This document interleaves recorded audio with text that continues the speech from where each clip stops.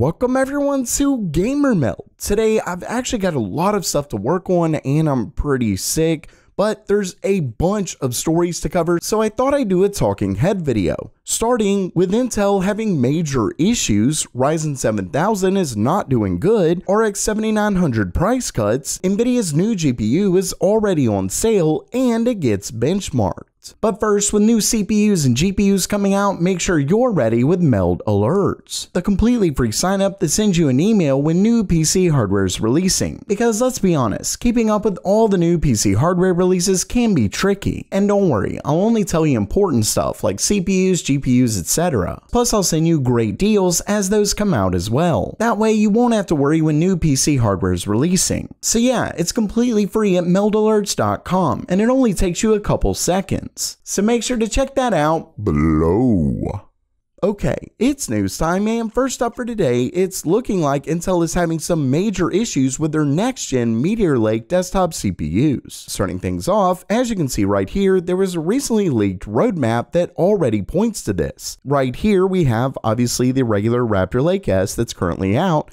Then we have a Raptor Lake S refresh set for release in Q3 of 2023. So where is Meteor Lake? Now, you could just argue that this is a stopgap until we get to Meteor Lake, but some other things point to it potentially being canceled. For example, if we look in this article, you can see that they state rumors have been swirling for a bit that Meteor Lake, which is primarily fabricated on Intel's next-gen Intel 4 process, wouldn't be able to hit the really high clocks needed for desktop performance. Now, apparently that would be fine for mobile, but obviously if they plan on competing with AMD's either next-gen CPUs or their X3D parts, they're going to need some high clocks. But it looks like, at least so far, they aren't able to get there. Then we see here that, oh, Raptor Lake refresh is next, not Meteor Lake. Then the final nail in the coffin comes from known leaker Ryzen, who states that Meteor Lake S seems like it may have been canceled. Now, this may seem like he's not 100% sure, but Ryzen has been very accurate with leaks in the past, and obviously he wouldn't say that if he wasn't fairly certain. A lot of leakers don't like to say things in definitive terms just because obviously things can change even if when they said something it was completely accurate. But of course, based on this, as well as the other information that we're getting from other leaks and rumors, it's not looking good. And that's actually made people think back to when Intel was having major issues getting onto their 10 nanometer CPUs from 14 nanometers. Remember, for many years, the 14 nanometer process was simply revised again and again and again until we're talking like 14 nanometer plus CPUs coming out until they finally released their 10 nanometer parts. But long before that, they released 10 nanometer parts with Ice Lake on mobile. So I definitely am having some flashbacks of Intel having those issues. Hopefully that isn't gonna be the case here, but it's not looking good. And next up for today, it's also not looking good, at least for now, with AMD's Ryzen 7000. If you follow the hardware industry, and of course, if you'd like to do that, make sure you subscribe to Gamer Meld, but if you've been following along, you know that AMD released their Ryzen 7000 parts and they were fairly impressive. Unfortunately for AMD, Intel then released their 13th gen CPUs and they seem to do even better. Well, it sort of depends on the workloads, they are fairly close. The problem with AMD is that their AM5 boards are really expensive. Not only that, but you don't have an option to get DDR4, so you have to go with the more expensive DDR5. And because of that, it's looking like AMD isn't doing all that well. When we move down here, we can actually see there's one retailer who is very big on giving out number of sales. Most retailers don't do that, but one in particular definitely does, and that is Mind Factory. And through that, a Reddit thread actually developed that went over all the sales that had been done from mindfactory.de with AMD CPUs, so they were able to see how well Ryzen 7000 was selling compared to Ryzen 5000. And video cards actually updated this even further.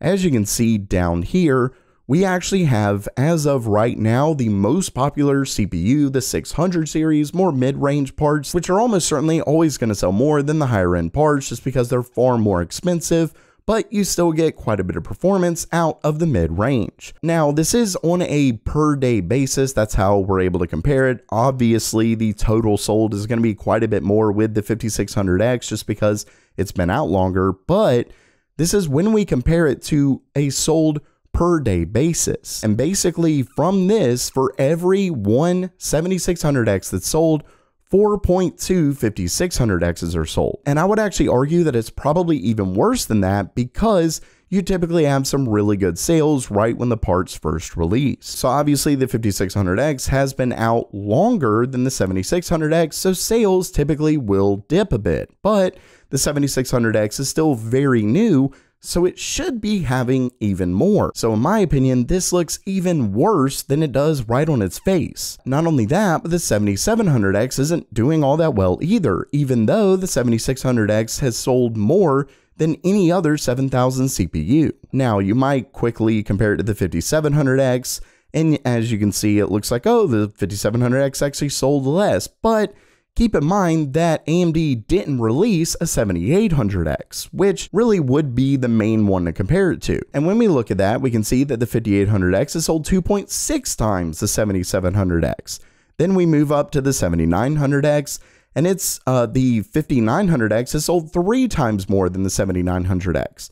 Then the 5950X, this is actually one where the 7950X has won.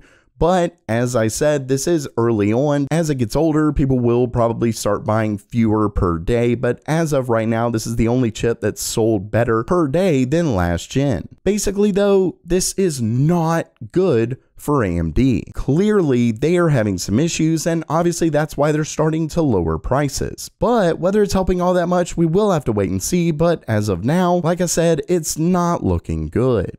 With that said, one thing that is good is that AMD's RX 7900 series of GPUs are starting to drop their prices in Europe, more specifically in Germany. As you can see down here, the 20GB Sapphire RX 7900 XT has dipped below MSRP down to 999 euros. Now, of course, that doesn't seem like a good deal if you're from the US, but don't forget that there are things like VAT taxes and things like that that European countries have, so their MSRP is higher in the US. Now, as for why, it likely mostly boils down to the exchange rate between the Euro and USD, but keep in mind that if these were selling extremely well, there would be no reason to lower the price even with a better exchange rate between the Euro and US dollar. As we saw for years during the pandemic, the MSRP means nothing.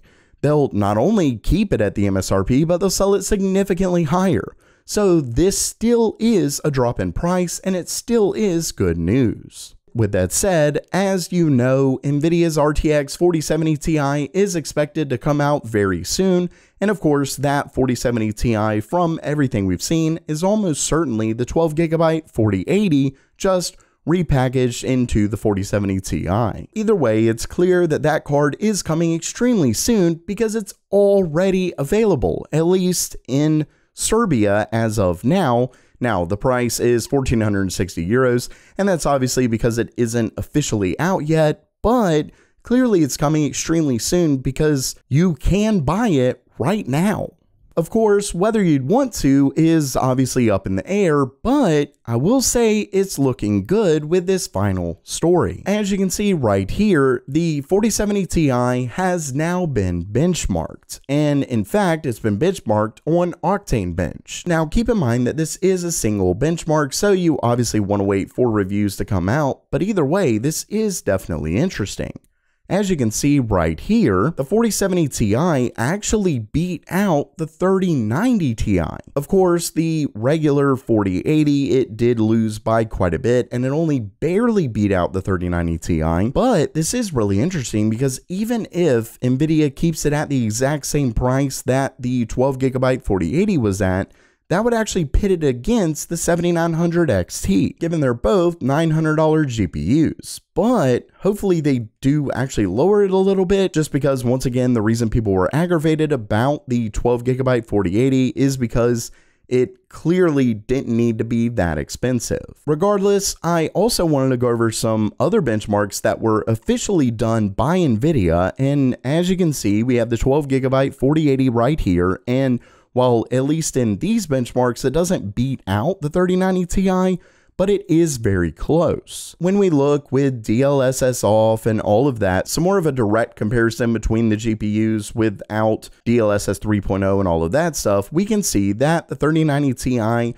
only beat out the 4080 by a single frame per second. So not a big difference at all. Then when we move over here, we can see that, well, here it did lose at least by a bit, but it's still somewhat close to the 3090 Ti. Then in this benchmark, once again, it did lose, but is only 3 FPS away. And the reason this is a big deal is because it gives us an idea of how the 12GB 4070 Ti or 12GB 4080 stacks up against the 7900 XT, which is priced the same, given Nvidia doesn't lower the price, which once again, I definitely hope that they do, but we shall see. And when we look at this, the 7900 XT actually does beat out the 3090 Ti, though just barely. And this is a 9-game mean FPS, so this is not just a single benchmark, just like these are a few benchmarks here, but it's essentially looking like the 7900 XT could beat the 4070 Ti, though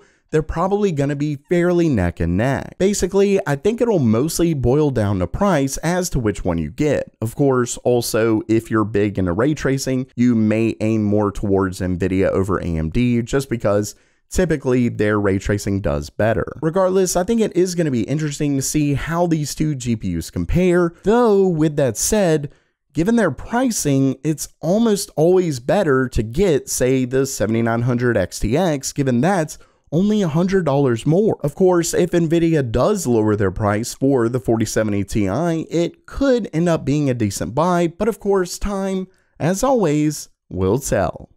So while that does it for today, I do apologize for all the rambling. Like I said, I actually got sick. I'm pretty sick right now. I got sick last night, but I do have quite a bit of things to do, so I'm gonna power through. Either way, what do you think about Nvidia's upcoming 4070 Ti? Are you thinking about picking one up, or would you just go for a higher end GPU? Let me know down in the comments below. And of course, if you liked the video, please subscribe, and as always, have a great day.